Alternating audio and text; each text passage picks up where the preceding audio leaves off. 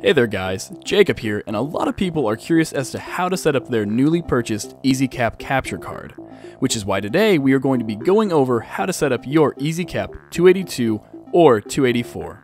The first thing you will want to do is plug this bad boy in and make sure your power light indicator comes on. Once this is all checked, you will then connect the TV to the card and the Xbox or PS3 to the card as well. The order you do this in isn't crucial, but making sure you plug them into the right ports is. The HDMI out will go into your TV, and the HDMI in will come from your Xbox or PS3 into the card. Now this setup will be the same for composite or component, but instead of the HDMI in, you will be using the AV input. Now all that is left is for you to plug in the USB or SD card, and you are ready to record. We hope this has helped you all, and if you have any questions, you can always comment down below and we will answer your questions to the best of our abilities. Make sure to like this video if you found it helpful and subscribe for more content like this weekly. As always, have an awesome day.